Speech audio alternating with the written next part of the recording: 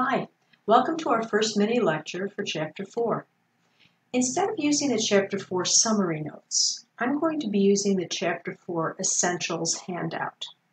If you have not printed this out, you may want to stop this video now, print it out, and come on back.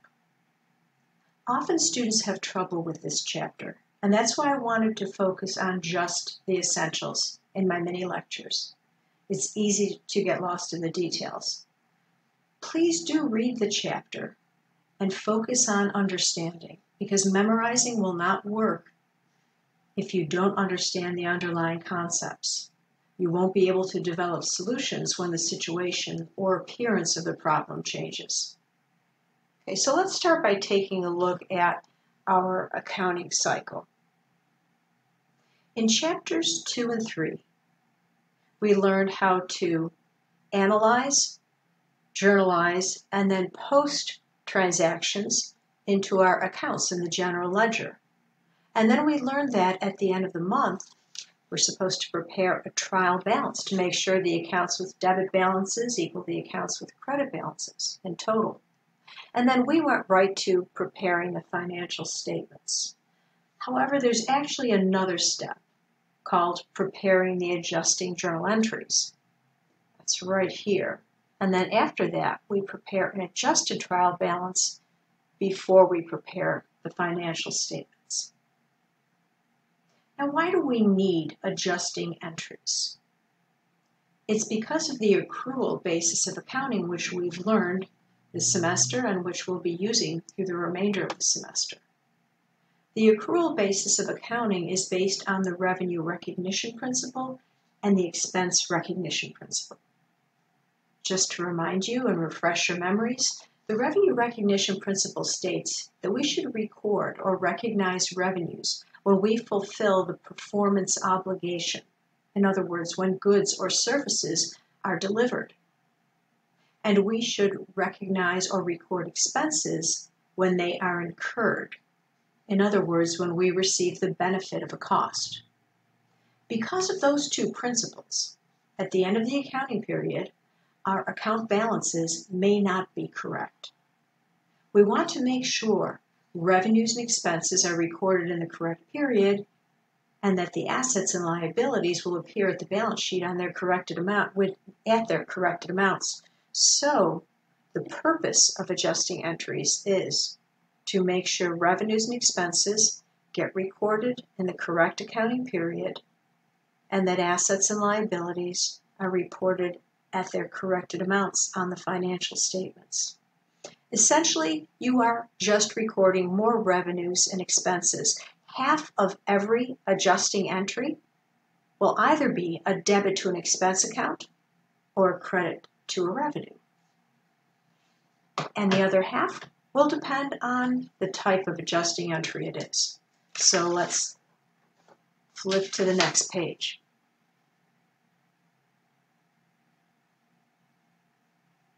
There are two types of adjusting journal entries: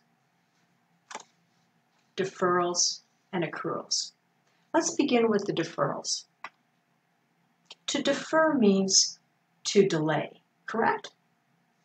When cash happens too early, we have to delay recording a revenue or an expense. Why? Well, if we think back to Chapter 3, we learned that if we get paid before we deliver goods or services, we have to delay or defer recording revenue. We can't credit a revenue account because we haven't earned it yet. So we record a deferred revenue, which is a liability, indicating in our accounting records that we owe our customers or clients the goods or services. Now that's what we learned in Chapter 3. But what if, at the end of the accounting period, some of the goods and services have been delivered? Well, then we don't owe them anymore. And we really have earned that revenue. So we should do an adjusting journal entry, taking the amount earned out of the deferred revenue and putting it into service or sales revenue. And the same thing happens with expenses. If we pay for something before we receive the benefit of the cost, then it isn't an expense yet. It's an asset. For example, supplies. If you pay for supplies now and you don't use them, if you use them later, then initially you have an economic future benefit. A future benefit is an asset. You haven't used them yet. You'll be using them in the future. Then, when you use the supplies up, you have received the benefit of that cost, so they become expenses. And your adjusting entry will move them out of the asset account supplies and into an expense account, supplies expense. So let's look at the handout, the deferral section. Okay, so it says deferrals. During the accounting period, we had to postpone or defer recording a revenue because even though we got paid, we didn't deliver the goods or services yet. Instead, we recorded a deferred revenue or liability. And by the way, sometimes you may hear these referred to as unearned revenue instead of deferred revenue. They mean the same thing. They are both liability accounts. Or we had to delay or postpone recording an expense because even though we paid for it, we didn't receive the benefit of that cost. So instead, we record an asset, a prepaid expense. And supplies, by the way, is an example of a prepaid expense. So let's take a look at those initial journal entries where we had to delay recording a revenue or an expense. In our first example, we got paid, but we didn't do any work. So we increased the asset cash by debiting, but we increased the liability deferred revenue by crediting because we have not yet earned it. We owed our customers services for a period of 6 months. In our second situation on October 1st, we paid for rent ahead of time. We haven't even been there a month yet. This is October 1st. So the 6 months of rent that we paid out represents an asset, a future benefit. So we debit the asset account prepaid rent to increase that, and we credit to decrease the cash account. So that's what we learned in Chapter 3. Now in Chapter 4, we learn the adjusting journal entry. Now it's December 31st, and revenue has been earned, and the benefit of the cost has been received. So we need to fix the balances in the deferred revenue and prepaid rent accounts. To figure out how much of that revenue we've earned, we'll assume that it's earned evenly. And so we can divide the $9,000 by 6 months, and that would be $1,500 per month. And if 3 months have passed, all of October, November, and December, we'll multiply that 1,500 by 3 months to give us 4,500. Now we are debiting the deferred revenue account because that's how we reduce liabilities. We no longer owe that customer or client 3 months worth of services. We've delivered them. And we can credit service revenue because we have earned it. Now let's take a look at the expense. Back on October 1st, we prepaid 6 months worth of rent, and that represented a future benefit, an asset. But now it's December 31st, so we've used up 3 months worth of rent.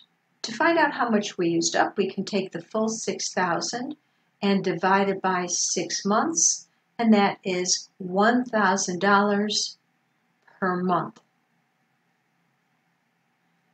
And between October 1st and December 31st, 3 full months have passed, so we would multiply the $1,000 per month times 3, and we would reduce the prepaid rent account by crediting by $3,000.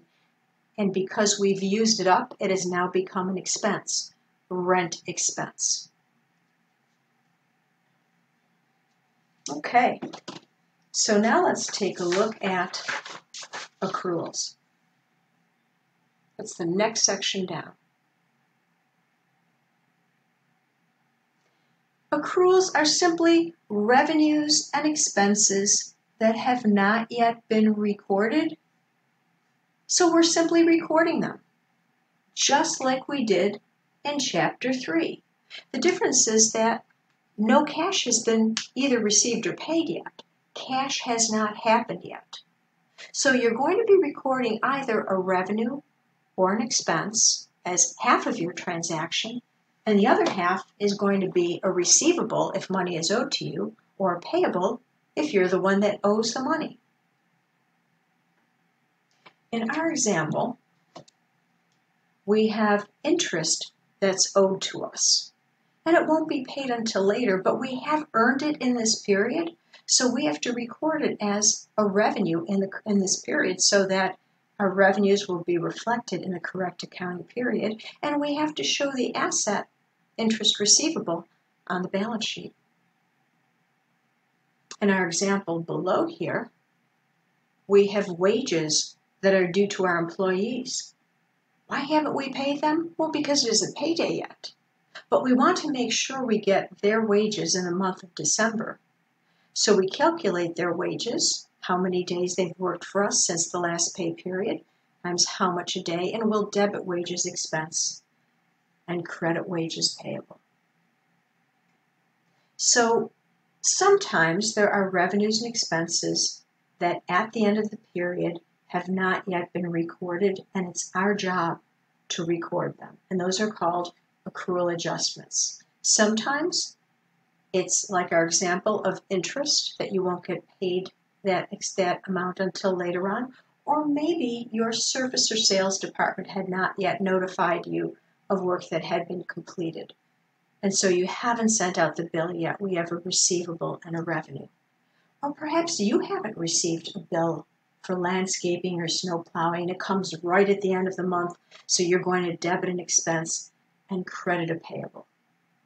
Again, half of this journal entry will be a debit to an expense or a credit to a revenue, and the other part will reflect the fact that cash hasn't happened yet. So it will be a payable or a receivable. The last example of an adjusting entry is actually a type of deferral. But it doesn't look like a deferral, so I usually talk about it separately. And it's on the next page of your Essentials handout. It's called our depreciation adjustment. Let's look at the handout.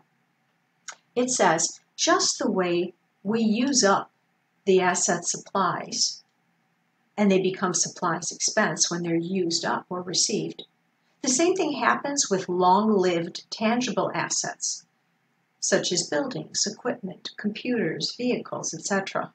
They get used up, and the portion that gets used up to help you generate revenues should be removed from the account and transferred into an expense account.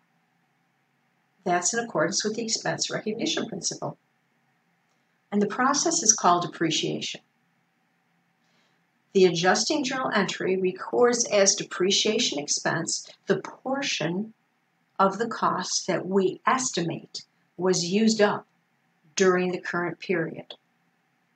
But instead of reducing the asset cost directly, like we do with supplies, we credit supplies to reduce them, we instead use an account called accumulated depreciation to subtract from the asset account. Now, an account that subtracts from another account is called a contra account, and it has the opposite type of balance. When we use this approach, we always preserve the original cost of the asset in the asset account and subtract the portion that's used up using the accumulated depreciation account. And that accumulated depreciation account keeps a running balance of all the depreciation recorded to that date. Then the difference between the cost and the accumulated depreciation is called our book value or our carrying value. Here's an example of what our journal entry looks like. We debit the depreciation expense account and credit the accumulated depreciation account for our estimate of how much that asset has been used up. And then on the balance sheet, we show the original cost less how much is worn out or been used up so far. That's our accumulated depreciation. And the difference is called our book or carrying value.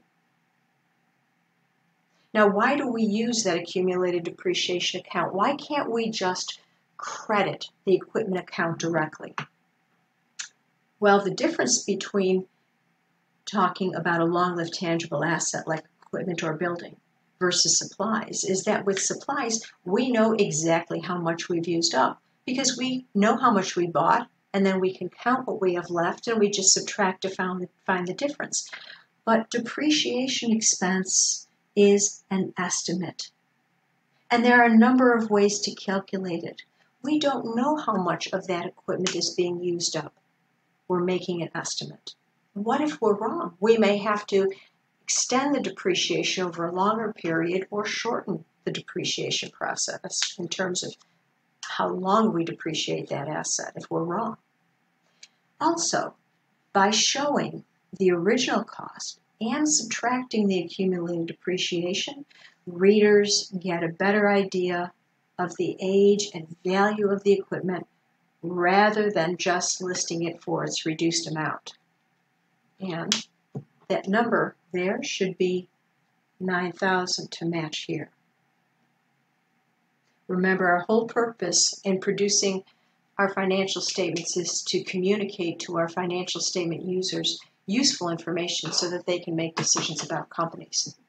Well, that ends our first mini lecture for Chapter 4. Feel free to go onto Blackboard and look at the problem demonstrations for adjusting journal entries.